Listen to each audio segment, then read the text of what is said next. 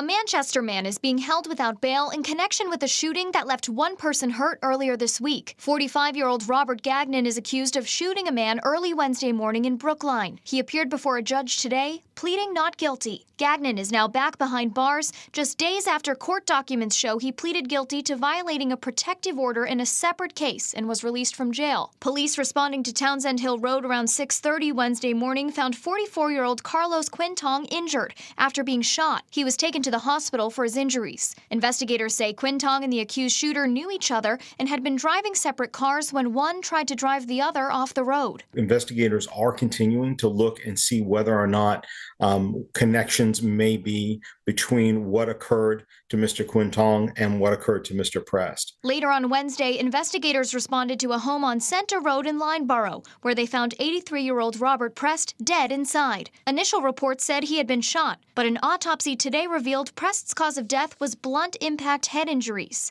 Tonight, there is still no named suspect in this case. But investigators say they're looking into whether there's a connection between these two separate incidents. One happened in Brookline, the other one happened in Lineborough.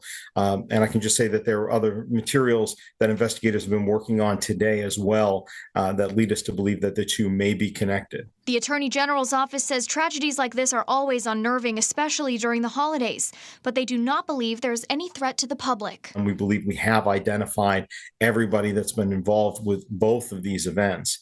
And so we don't see any sort of kind of caution or warning that needs to be given to the public at this time.